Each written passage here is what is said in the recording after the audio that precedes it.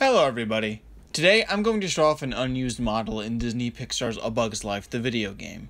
This model exists in the files of the Windows version, but I'm not sure if it exists in the PlayStation or the Nintendo 64 versions of the game.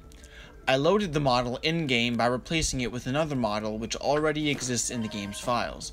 For the first showcase, I swapped the model with that of the wasp enemy, and as you can see, it's a bit of a buggy mess. First of all, the model appears to be some sort of feminine mermaid creature. Secondly, replacing the model with the wasp files makes it behave exactly like a wasp would in-game, meaning it still has a hitbox and can kill Flick. That won't stop me from trying to get up close though.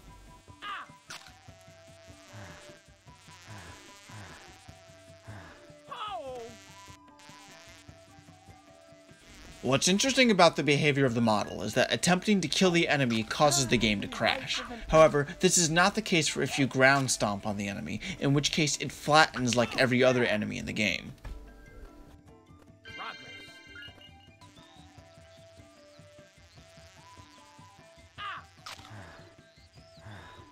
Gotta get to the anthill.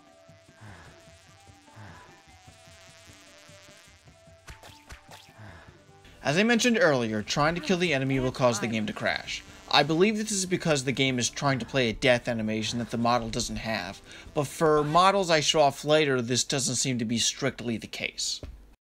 So swapping the test model with the wasp yielded a bit of a glitched result, especially since it was moving around a lot.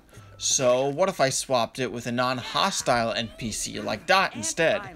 Well, it still pretty much looks the same, just with all the behavior of Dot.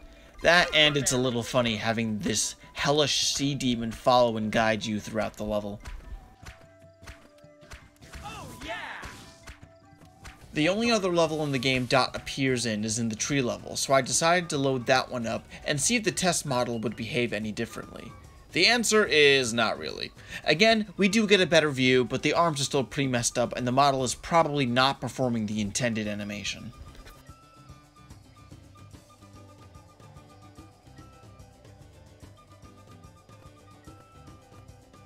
But then I got really curious, and wondered what would happen if I replaced Hopper's model with the test model and then tried out the final boss fight. And let me say, I was not disappointed.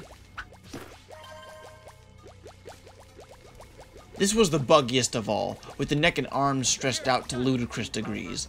Although here I did get a better look at the face, even though I'm not sure this is how the face is intended to look, meshed with Hopper's data.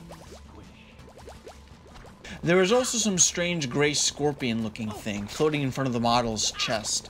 I'm still not quite sure what this really is supposed to be. It's also worth noting that trying to deal any sort of damage towards Hopper during this fight with a model like this causes the game to crash. Oh, come on! Oh!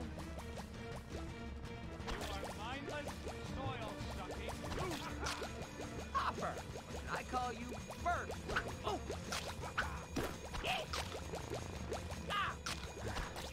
I also tried out the Riverbed Flight and Anthill Part 2 levels. While there was not much to say about the Riverbed level, I found it interesting that dealing damage to Hopper in the Anthill Part 2 level doesn't crash the game, even though dealing damage to Hopper in the final boss does.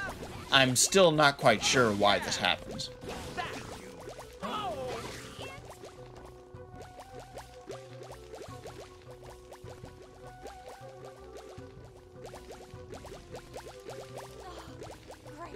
Lastly, I thought I'd show off the test model swapped with the bad worm enemy, because I wanted to see the test model while it was standing still, instead of constantly moving like the other models. Funnily enough, the model's animation seemed to move at a speed I would imagine the actual model would move if it was used in-game. Of course, the model is still glitchy and the arms are a little strange, but with what I worked with, this was the least buggy I found the model to be. I know there is at least one other unused model in the game, but for now, I just wanted to show off this model and its animation, since I haven't really found any footage of this model aside from a single screenshot on the cutting room floor.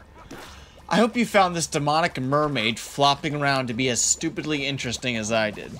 Let me know if you'd like to see the other unused aspects of this game in the comments below. As always, thank you for watching.